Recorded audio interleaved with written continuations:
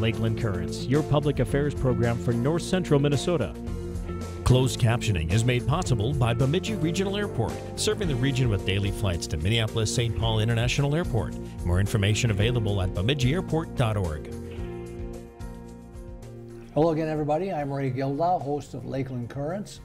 Welcome to a discussion today about rural living in the middle of everywhere. It's a concept that's new to me, and I'm not sure what it means yet, but our guests are going to explain that in great detail.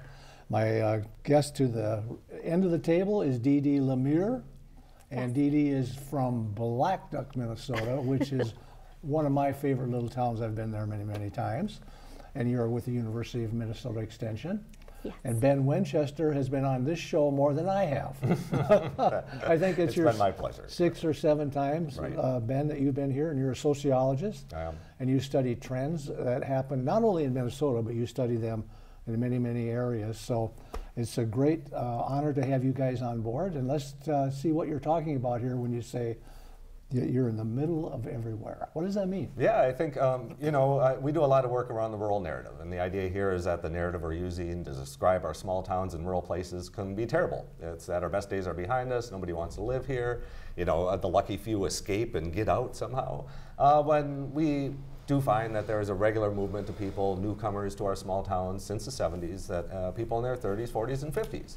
And we call this the brain gain. And we kind of arrived at this point that we, on one hand, have a totally negative narrative about rural in many cases, but on the other hand, I can't find a home to buy. Like, how do you have this? Like, rural's Yes. totally desirable Yes. here. So how did we arrive at this point? And so I think we've got communities that look different than they used to, and they do. We have shells of towns, remnants of grocery stores and bank buildings, and we think when we drive through town that our best days are behind us. And that brick and mortar can be confusing when we see brick and mortar and these businesses closed up, and we drive past them every day, and it is easy to think that our best days are behind us. But in fact, what we have found is that our towns are full, our economy looks different, we're much more regional, and so we kind of play off of the notion that we live in the middle of nowhere, and really we don't. We live in the middle of everywhere. We put our home in one place, you have your job in another. There's been a complete decoupling of where people work and live. So historically, I think in the past, people would move to where the jobs were, right? If this were 1920, you would see job opportunities in Chicago, you're gonna move there. But today it's much different. COVID really accelerated the fact that you can live wherever you want. You can have jobs that can be done remotely. You can remote work. You might not even need to be in the office but one day a week. So where you put your residence has become decoupled for where you work. So we do end up in this environment now where you may live in one place and work in another. And we see that in Brainerd here. Every day about 8,500 people commute into town, and every day about 4,000 people commute out. Just 30% of people, of workers that live in Brainerd, actually live here and work here. Wow. So we've got a number of people that commute in and out. And even if you go out to the county level, if you're looking at Crow Wing County, you've got 10,000 people that commute in every day, 10,000 people that commute out every day. So we live in this web of activity that looks vastly different than rural America in 1920, when we would live and work and shop and play in one town, have a fairly small capture area around our places. We're much more bigger and much more regional now. So how do you do economic development? How do you talk about the future of your community when it's not just an old economic development model of let's bring in the business, and when the business is here, that's when we're going to get people to move here, because that's the only reason why people would move here is if they have a job here.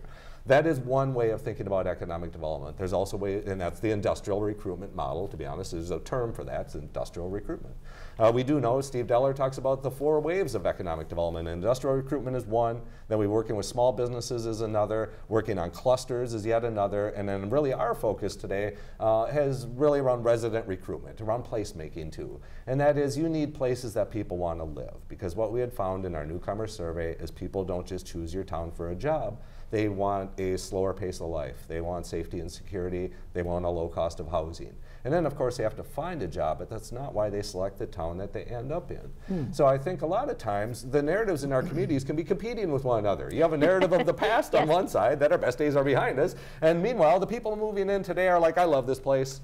despite this narrative, I love where you are and I love where you're going. So I think we in Extension, we're really lucky to have jobs that help work with our small towns and our rural communities and these all these different adaptive strategies to the world that we live in. So in many ways, we do want to reframe the conversation. We don't live in the middle of nowhere, you live in the middle of everywhere. And when you start to delineate all of these boundaries, you find out that your community is my community. You spend time in my community, I spend time in your community, and we interact with one another at all times. And so this becomes this web of activity that we just love to look at as community developers, economic developers in our communities. Yes. So DeeDee, what do you do? What do you specialize in? So I have been involved with both community economics conversations and also with tourism development conversations. And these days I live in Park Rapids, so I'm in this kind of like Northern Lakes area, and I actually office in Brainerd. So I spend a lot of time in communities that are, living at that intersection of both serving local residents, but also very, very aware that their economic drivers include bringing in visitors. And that is like a core component of the economic work in our region. And I think Ben's work has really done a lot to help sort of push back against that narrative that he talked about, but then it also has kind of created this space that to say, okay, if we're in the middle of everywhere, how do we know that? How do we understand that? What do we do with that? And unfortunately, a lot of the data sources that we have in economics, are tied to the census and things that they're, it may be a 10-year window before we get some sources of data replenished. Some of the census data, we'll get some updates and things, but we're in this like very kind of slow-moving data world. And a couple of years ago, a new tool came across our desk around kind of tapping into some of the new forms of technology that make rural living very different. I mean, right now, like here, I could pick up my phone, book a flight, and I could be on a beach in a couple of hours, even though we're in, a pretty rural area. Mm-hmm. That's a very new experience for rural living. Mm-hmm. But that same technology allows us as researchers to actually kind of get some sight lines and to understand some of that connectivity that Ben was talking about in a way where we can actually create some maps of that. And we can actually show that.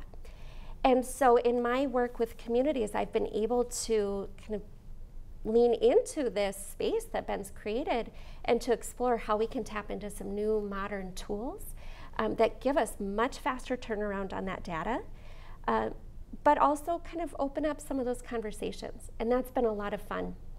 I worked with a community in southern Minnesota, actually. I know you're fishermen.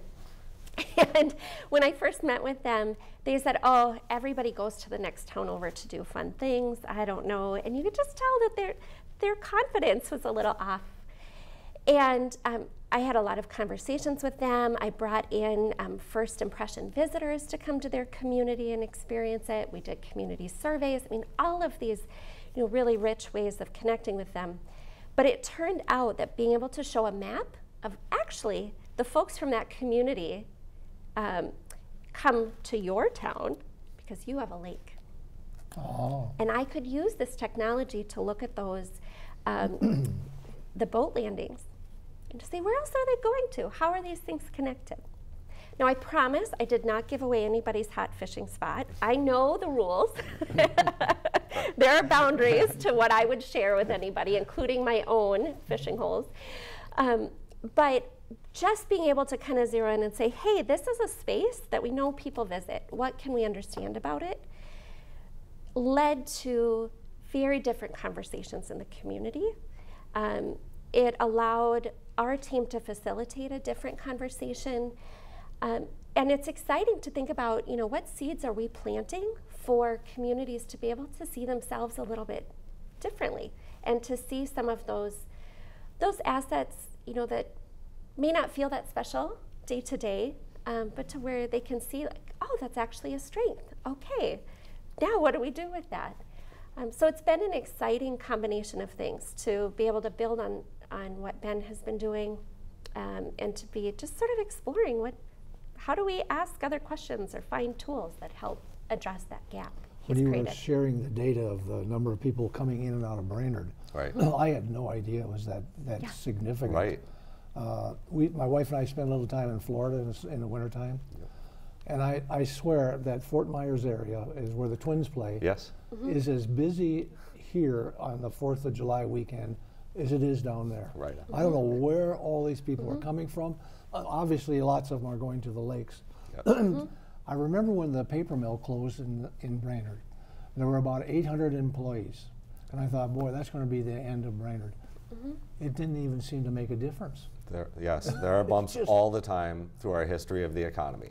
And, you know, especially when we talk about the world that we're living in, globalization impacts all of us. This is impacting every single one of our towns. So when you lose your grocery store, you close your hardware store, it's not your fault. This is the world that we're in. If you're in a more metro area, like you might have 3 or 4 other grocery stores to drive to, you don't see the one in Hancock that closed. And now you drive past that every day again and remind yourself that your town is dying. So we do have these kind of artifacts that we look at about commuting. But it's interesting for me to look at what our jurisdictions mean. And when I say jurisdictions, I mean like our cities and our counties. And we try to do boundary planning, right? We want to have a strategic plan for the county or a strategic plan for the city. Well, who do we tend to include in that? Well, we include the people that live here. Well, what about the people that commute in? Those 10,000 people that commute in to Brainerd every single day, they call this place home too.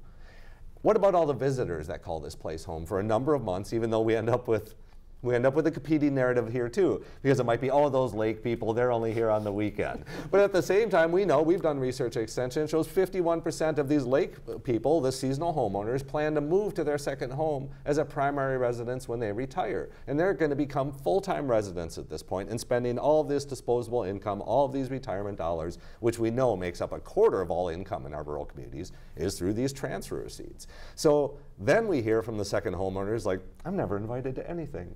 Like, these are the competing narratives that we try to bridge. We try to bridge these conversations amongst communities because there is no just singular community in your town. You've got multiple communities that exist. So when we recognize that, you know, what's cool for Ray is cool for Ray, and what's cool for Ben is cool for Ben, then we want to build our strategies around lifting up the voices of each other. And not just saying like, my way is the only way to do it, or you need to learn how we do it around here. We've got a consistent pattern of change coming across this country. So my point is, when we do have globalization impacting everywhere, the key differential is how you respond to this, and that is social capital. How well does your community work together? And if your community works together, you're able to overcome these struggles that you have when you close 600 jobs out. And how does that look when it comes back? When you've got organizations right next door here like Bladec that work hard to do this type of work to ensure that when you have these economic shocks that they're going to be minimized in our level. But just for some context setting, we're in Minnesota. We have high levels of social capital, high levels of voter turnout. We tend to respond more positively to many of these economic shocks that other states may struggle with across this country. You know, the coronavirus changed so many things. And I know so many people now are working remotely. Do you see that pattern holding where the people that are working remotely are going to get tired of that? And the reason I ask this is I've done some little research on the side. It seems like depression is a bigger issue for people who are isolated from jobs and who are working from home. Are you looking at that at all? Have you seen any trends here? We are not looking at that specifically. This kind of socio-psychological aspect of the shift of how we do our work is definitely playing itself out. And I think these are those unintended consequences that you don't tend to think about of what happens when you have that anomie, that social isolation. And especially as it relates to work. I think we've got tools to try to have chat open, or, you know, we have different things where in real life you may not have those opportunities. You may have some avenues into people's personal lives. So in many ways, I think the pandemic did shine a light on the life-work balance. And I don't even say work-life, because many people are putting their life first, and I would say appropriately. So it's this life-work balance we're trying to achieve. So how do you accommodate that in your business? How do you accommodate that in your community to ensure that you can have a resident recruitment strategy? Not just a job, we just need to fill these jobs. You want full-time residents. You want people who are going to be here long-term. And they're here long-term when they feel welcomed. They're here long-term when they feel that they're respected and that they're seen. So these are the ways forward for us. It is welcoming strategies. It's how do you recruit these new residents in to let them know they will be a valued part of this community. Welcome wagon. Welcome wagon. We used to have those. We used to have those, but you know, the post office can't just hand out a list of all the people and here's their phone numbers. You know, I mean, we do have some privacy concerns in this country. Yes. But, yeah, Yes. right. But go ahead. Were you going to say something, DeeDee? Oh, I was just going to say that to me, that's part of really the fun of the work that we're doing. So I have been involved with a couple of projects with the Brainerd YMCA, where we've actually used some of the tools that I mentioned. And you know, when we're talking about community economics and community development, we're not just beholden to like bringing in businesses. We're able to look at this kind of holistic picture of what does it mean to be a healthy, vibrant community all together. So we end up having conversations with schools, with nonprofits, with different industry partners, but we're not required to stay, you know, kind of in an island with that. And it was really fun to do some work with the YMCA here, because that was at the very beginning of when we're trying to figure out this tool. But to see, you know, as much as Ben's work has highlighted where some of the stories we tell ourselves and each other about our towns may be wrong, it actually highlighted that some of those things, you know, may actually be right. And so in this case, to say like, oh, like the YMCA is part of the community, and to look at this data and like, yes, the YMCA is part of the community, that people go to the Y and then they go to the post office, they go to the Y and then they go to work, they go to the Y and then they go to school.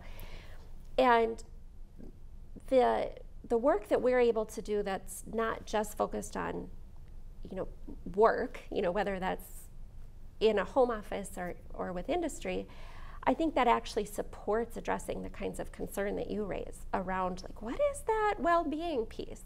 Because I think that is a perennial question that we have as communities, whether it is tied to our place of employment or if it's tied to that kind of full life cycle kind of well-being. Because I suspect, you know, when we retire, that question of, you know, where do we have that social connection? Where do we, you know, feel balanced and good and connected and everything? I suspect that isn't going to go away. What is it specifically you're looking at with the Y? So the initial work that we were involved with was around an economic impact analysis for some of the renovations things. And as you probably well know, that they've been able to move forward on some of those plans. They have purchased some different properties and are working on some different development plans, which is, you know, really exciting to be able to be a part of. And then we have another project that we've been continuing to explore with them as part of that ongoing connection. But really, like, we're behind the scenes and just helping to make sure that the data that we have access to, you know, is available for the community's consideration and those conversations, so that those decisions around community development are coming from a place where they're informed by data, that it's sort of validated, you know, outside of, you know, the different players. And that's what a lot of our work does, is really kind of supporting more behind the scenes. Believe it or not, you know, economists aren't necessarily the front. They don't put us, you know, front and center, right. Which is just fine. But we do a lot to like try and support a variety of projects across the state where people are considering those questions. I live in Staples, and we have a lot of new developments, 2 new clinics, a new addition going on in the hospital for oncology. And all of these new apartments, they're all full. And I have not, you know, before now really been that familiar with the concept of living in the middle of everywhere, but it really does tie into what I'm seeing in my community, where there's people coming from all over. They don't necessarily work in Staples. Right. They work somewhere. Most of them, honestly, I've never seen before, and I've lived there for 40-some years. Yeah, all right. Do you find that the leadership in the communities that you work with are open to this new strategy and this new concept of living in the middle of everywhere? Because it's a different model than it. No, right. I think typically, you know, the industrial recruitment model of economic development trumps almost every idea out there. People think we need to bring in the employer. Again, that's the only reason people are going to move here. But really, over the past 15 years now, we've had this labor shortage already, which I would argue is a housing shortage. We are not short of labor. Essentially, what we've watched is our rural communities especially fill up in the 70s, 80s, and 90s, and then the baby boomers moved in, especially their kids left, which caused your population to go down. But then these, especially the baby boom generation, stayed, and then they retired over the past 15 years. And what happened when they retired? They stayed in their home. If you're a local employer and I just lost 3 of my employees, I've got nowhere for my substitute labor to live. Like, I just watched Ray retire. I can't even replace Ray's position because he didn't move out of his house. This is our biggest constraint right now, is around housing. So again, this flies in the face of the rural narrative that we're all dying. We're highly desirable. And in fact, these regional centers, especially like not Hancock, not 700 people, right, but Staples, when you're getting into the thousands, now you're starting to see our regional centers pick up and to be these medical hotspots especially.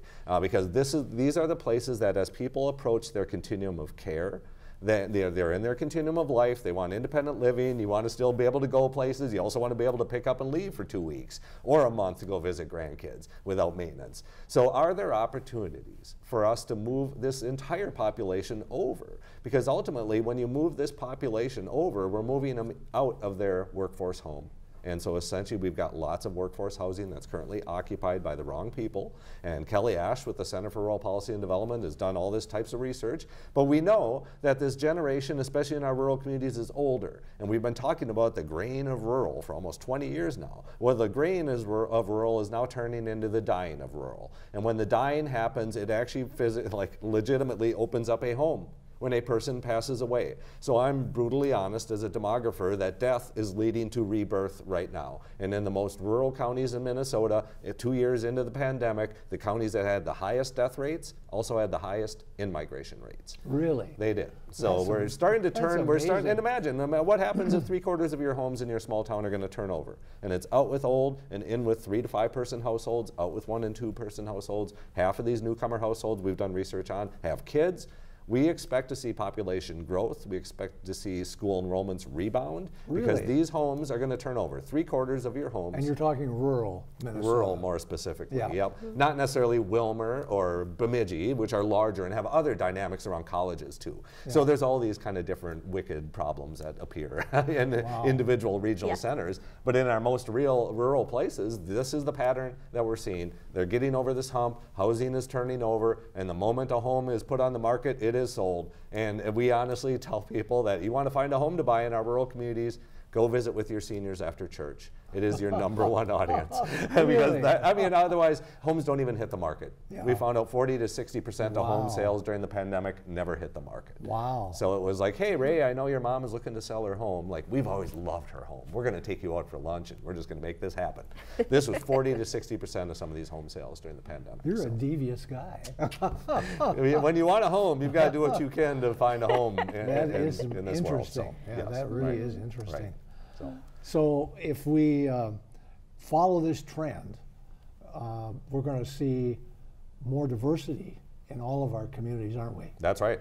We already are in most of our communities. If you haven't seen it, like, we've had diversity in the past, and even collectively, rural tends to get a bad rap about not being diverse. But nationally, we've got more diversity than some of these urbanized areas, because you've got African Americans in the South, you've got Hispanics in Southwest. Like, rural is not the singular construct here. So even so, like here in Minnesota, we are slow to the diversity game. We are well behind on the bell curve compared to other states, but it is coming. And we've been through these changes before. We've been through the changes when the Protestants moved in. We were through these changes when the Germans moved into town.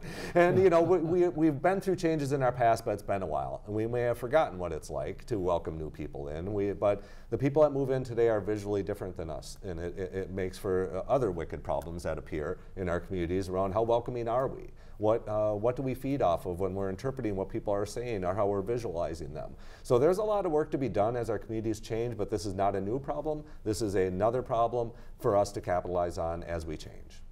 So when you work with leadership in communities, what is it that you focus on now? Expanding the conversation. We're educators, and to show that there's more than one way to do economic development or community development. It's not just one way. So some people say, like, we've tried that before. Like, yeah, you tried it 25 years ago. Like, maybe there's a reason it didn't work then, and we could be working on it today. But it really is expanding the conversation about what's possible. And we work with the army of the willing. Right? We're trying to get people on board with any types of strategies, and we're going to support them. We're going to support them with the education, research, and outreach programming that we can, because we love our job. This is our job, is to extend this knowledge out of the university. We're lucky to have this kind of position across the state. So if any of your listeners here are interested in learning more about extension, we are here for you, and we're happy to do this type of job. And how do they reach you while I'm on that thought? You can definitely visit our website at extension.umn.edu and click on Community Development. We are in the Department of Community Development, and we do economic development, community development, leadership, civic engagement, and tourism programming. And this is it's just amazing to me. The first time I had you on this show, we were talking about the brain drain. Right. Right. Right. Everybody's moving out. Yep. We're so far away from that conversation now, aren't we? We are. It's amazing. And that's maybe like 6-7 years ago. Yeah, at least. It's been a number of years since we started to capitalize upon the brain gain and make it more well known. And even since then, we've had a number of organizations across the state rise up to work on resident recruitment efforts. So it's been very rewarding to work in an industry, in the rural development industry in Minnesota, with all these great groups around the RDCs and initiative foundations. We are rich with resources from our rural communities. So again, if we've got young people that are interested in joining the industry, we've got room for you too. Wow. So we're down to the last minute here. But if somebody wants to contact you, what are some of the topics that you would present? Yes, so as Ben mentioned, we cover a number of different areas. So I specifically do work around sort of that intersection of tourism and community development, and would certainly welcome conversations that nature. It doesn't matter what community it is. It doesn't have to be on a lake, right?